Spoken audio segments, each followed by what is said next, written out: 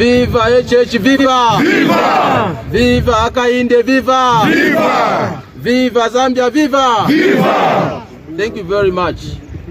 What brings you here? Why are you here?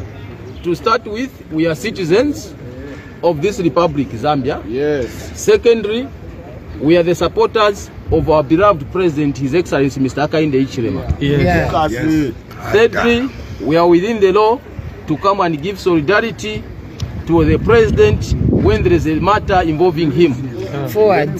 So there was a matter of defamation against our beloved president. Nakachinda defamed our president, and they have continued abusing the freedom of expression, and that is not settling well. Because we deserve, the president deserves respect, the president deserves the dignity that is supposed to be given as the head of state. So we will not allow surrogates like Nakachinda, Boman Lusambo, Tayali, and others to continue demeaning and undermining the head of state. We as people of this country, we are here to protect the president and the respect that is supposed to be given to him. Then in addition to what we are saying, to what I'm saying here now as a provincial youth chairman for Lusaka province, we are getting very worried.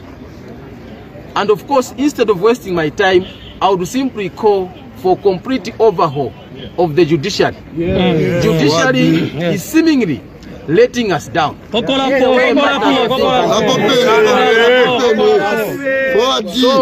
we are very alert as youths, and our tolerance should not be mistaken to weakness. We are not weak.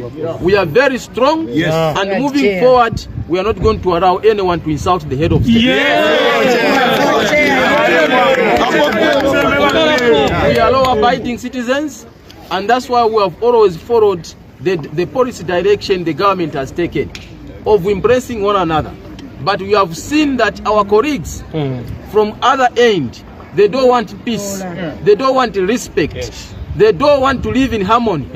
They want to provoke us. Focus. And we are not going to tolerate them. That space which we gave with them to tolerate them, I'm sure it's reducing now. Very soon we have no space to tolerate that nonsense. We speak and handle them in the language they understand. So they should tame themselves, and they should look around and see the environment, that this environment or Nakachinda, no one is going to stop us. By this time they are going to be in the air. We have not come here to manhandle anyone or to disturb any court proceeding here. We are basically here to show solidarity to the president, our beloved president. That's all. And we are within the confines of the law to offer solidarity, and we've been doing this even the time when we were in opposition. When we are coming here offering solidarity to our president, even now when there is a matter involving the president, we are within the law to offer solidarity to the president. If we wanted to manhandle Boman Lusambo and anyone else, they were going to be in the air by now. No one was going to stop us. So that accusation or those media, whatever you're talking about, they are malicious. Probably maybe created by the same desperate chaps like Boman Lusambo and Nakachinda.